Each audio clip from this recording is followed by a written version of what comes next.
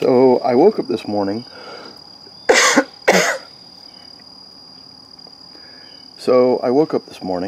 And I go to get into the shower, and the lights are off. I'm actually at my house down near Shelby in Lawndale, North Carolina. And there's this kind of gray round object in the corner. Oh, and I don't have electricity in this house, right? It's just basically a, what would you call it, flop house? It's a camping house. I come down here and take community college courses. I don't leave the electricity on. And so, he turned over. So he's still alive. I found this really pretty, scary looking beetle in the shower. I didn't pick him up. Yeah. So I got my little net, my net from the dollar store, and there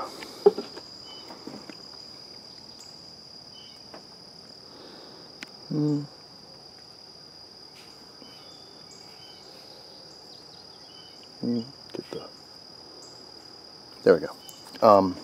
He had a little cobweb on him, and so I scooped him and put him in the Cafe Bustelo container, and I'm carrying him outside.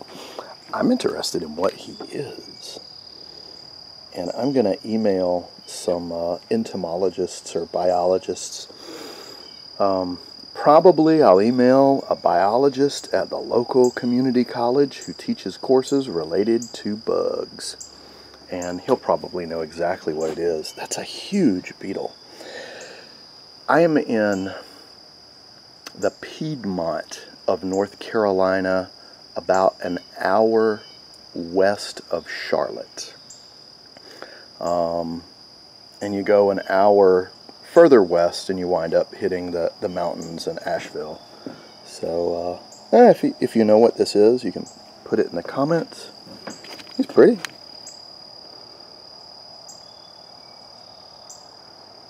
And I wonder if he's on his dying days, because he isn't moving a whole lot.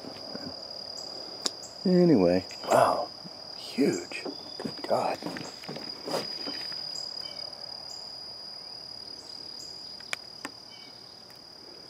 Oh well, it's just my interesting morning.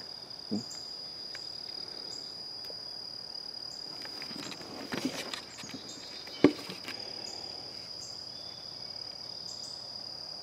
a good shot.